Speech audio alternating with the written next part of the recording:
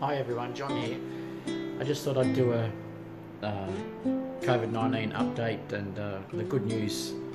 Well, it's sort of good and bad news. It's not really bad news, but it's good for Victoria as far as Melbourne's concerned. If everybody's known about what's happened with myself and everyone else that lives in Melbourne, we went through a lockdown for a very long time. And it was quite difficult and all the rest, but I think we've had nearly 60 days of no new cases, which is really good, and no deaths, of course, which is the best thing of all. And then the borders open up again, not to go overseas, but to be able to go interstate, and families and everybody can visit, and people they haven't seen for a long time can see each other again, which is really good. But of course, then New South Wales had an outbreak because of a cluster that occurred in the northern beaches, which is a bit sad, you know. But they've been getting maybe 10 or so cases a day.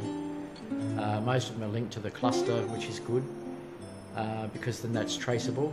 Remember in my previous videos that you would have known that if you were going to have a cluster that could be linked back, then you can find the names and addresses and all the rest, and if they've come into contact with anyone, then you can find the names and addresses of them, and you can keep it under control through tracking, you know. So but this time they are getting a couple of cases that in the community, which therefore you don't know where they've come from. So when you might only get 1 or 2 cases each day that's from the community, and you think, well, that's not a lot, but the thing is, they may have already spread, you know, to 20 other people, and then you don't seem like that's a lot, but or you don't think it's a lot, but then of course then it travels to that 20 turns into 100 people. So you know, hopefully that never happens. But so of course they close the borders again. So and rightly so. I mean, I understood when they closed the borders to us. It's just that I suppose back then I had a little bit of a problem with when I used to talk about the Ruby Princess debacle that happened in Sydney, and they were very, very fortunate that everything was linked back to a cluster. So coming off a ship, they had all their names and addresses, so they could contact those people straight away and get them to be tested, or and if they had the virus, they could be isolated. Well, we didn't have that such luxury, and of course it was in the community and it spread like wildfire, and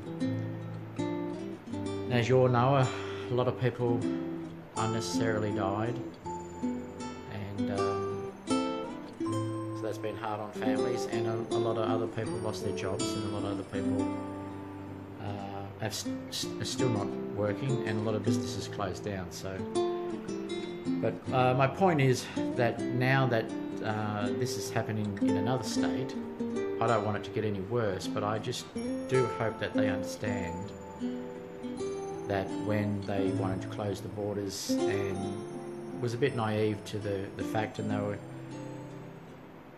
they weren't really worried about anyone else except their own state. I hope now that they realise that it can happen to anybody,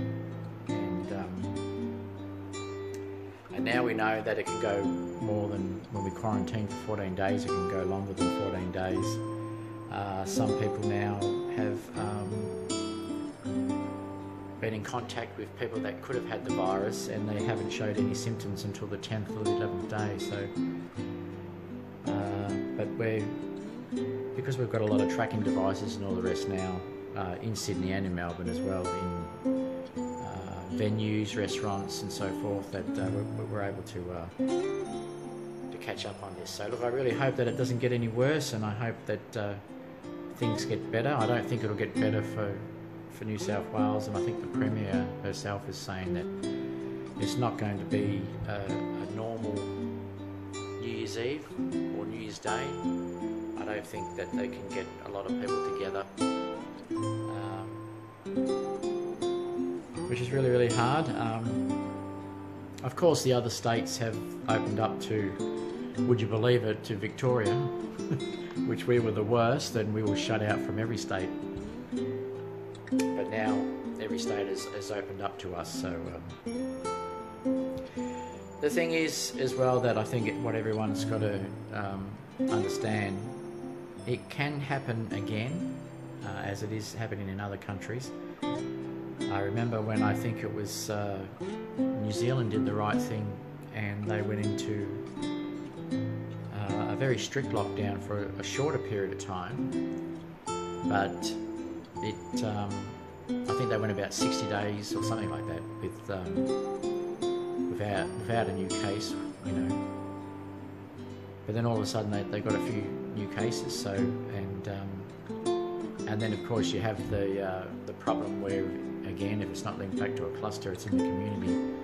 Has it been spreading for all this time that they haven't had any cases, you know? So same thing that happened in Victoria, which anyone that's watched my previous videos would know that when we got down to about 6 or 7 cases or something, we thought that we were okay, but we didn't know that it was spreading for that period of time in the community. So look, I really hope that it doesn't happen. I hope that things get better for Sydney. Of course, I did hear, I think it was in Spain or Italy, I'm not 100% sure, but they just announced their 500th death, which is pretty hard to comprehend, you know.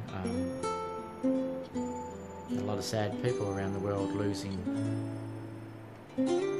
people that they love, and of course, if you're getting 500,000 deaths, then you're getting probably, you know, millions of cases. So I know that now, of course, I think in America now they're bringing out the new Pfizer vaccine, which I think is from Germany.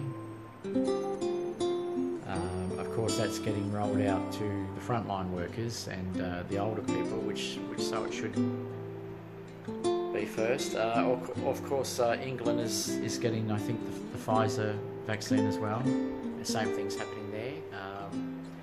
But they've gone into another lockdown as well, and I think Italy's gone into another lockdown. So it, and I think England was saying that their new strain that they have of the virus is actually like 10 times stronger than the previous strain of virus. I think they only had a couple of people that have caught the virus, but it's 10 times more deadly, which is, I mean, you know, the amount of people that it's already affected and how fast it affects now, the virus that we currently have, and how many people that it can kill and has killed. To be 10 times more is unbelievable. So, but of course, I think this virus that's come from Pfizer, they're saying that really you need to have like 2 doses. I think it's only about 70% effective.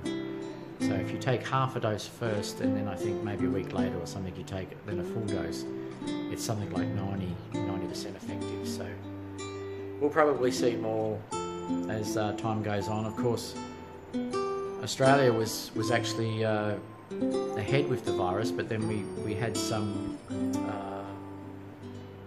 people that was it was coming up as detecting like HIV in some of the virus testing and everything, so they knocked that on the head. Of course, there's another vaccine that Australia is currently testing, so I don't doubt that we'll probably see more than one virus, and you'll probably be offered more than one vaccine, and you'll probably be offered more than one vaccine, not just the one. The other problem with the Pfizer one as well is that it's okay to distribute them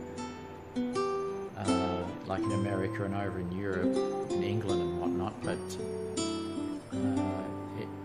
has to be like something like minus 50 or 60 degrees centigrade or something, and only has like a lifespan of 5 days or something. So I think that's a bit of a problem to travel to Australia, considering that we're the furthest country away from everybody else. So I think we're in line to receive some of them. I think I'm not too sure if actually we can get it from Pfizer, or has to be shipped out here, or there's a better way of doing it, or we might just end up with our own vaccine, or another vaccine from somewhere else that's a little bit more adaptable to trying to get it over to countries like Australia. And of course you've got all the islands, all the rest around Australia, as well as New Zealand. I mean, New Zealand's not far away from us as well, so you know, it's just the same, New Zealand or Australia, we're the furthest countries away from everybody. So you never know, we'll see what happens. So we've been told here that we probably won't see a vaccine here until next March, and that'll be the frontline workers will receive that first, and the older people, of course, and rightly so. So I think maybe it won't be until maybe June next year until everybody actually has a vaccine here in Australia, because I think, you know, they could probably only roll it out at 200,000 or 300,000 people a day. So, you know, I think Australia's got about 25 million people, so it's going to take a long time. So, but I feel really sad for a lot of the other countries that are, even though there's a vaccine being rolled out, there's still people dying around the world. So, and I have heard of some people that I know that have gone and travelled from country to country. I don't know how they've been able to do that, because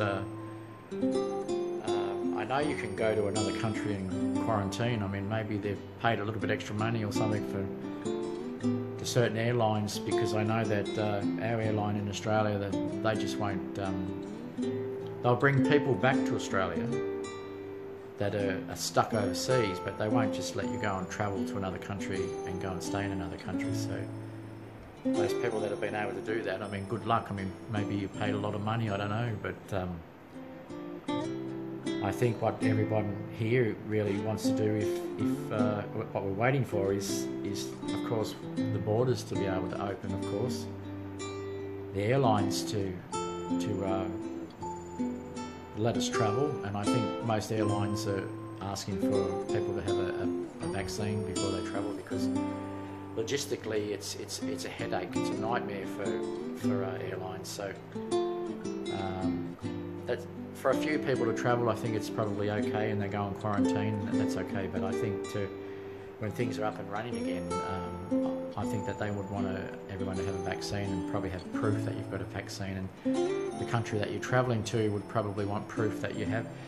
And of course we would be also waiting for that our country, and whatever country we visit, we don't have to quarantine as well. So, because otherwise it's not worth going anywhere. So, but look, the good news is that we're getting closer. The bad news is it's taken a very long time. So all the people that we love around the world, just let you know, which I love someone very dearly in Thailand. So I'll be there one day, and not now, but I'll be there. And for everyone else that wants to travel, I hope that's sooner than later for everyone else, so they can visit the people that they care about. But anyway, everyone stay safe, and please subscribe to my channel, and thank you for listening.